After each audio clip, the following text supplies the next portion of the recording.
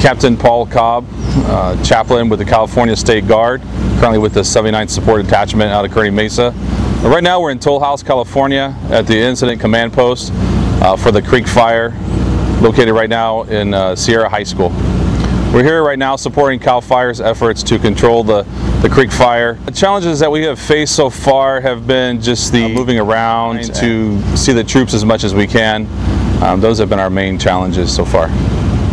We've learned that no 2 days are the same and that the mission could change at a moment's notice, so it's important for us to be very flexible. It has made us feel more part of the California National Guard mission and supporting the troops, and it makes us feel like we have an integral role in providing the spiritual and religious support for our troops. The best opportunity is mornings, after they do their morning routine and prior to heading out, and then the evening time when they get back and they're doing their evening routine. Those are the two most important times that we're able to interact and provide any type of support.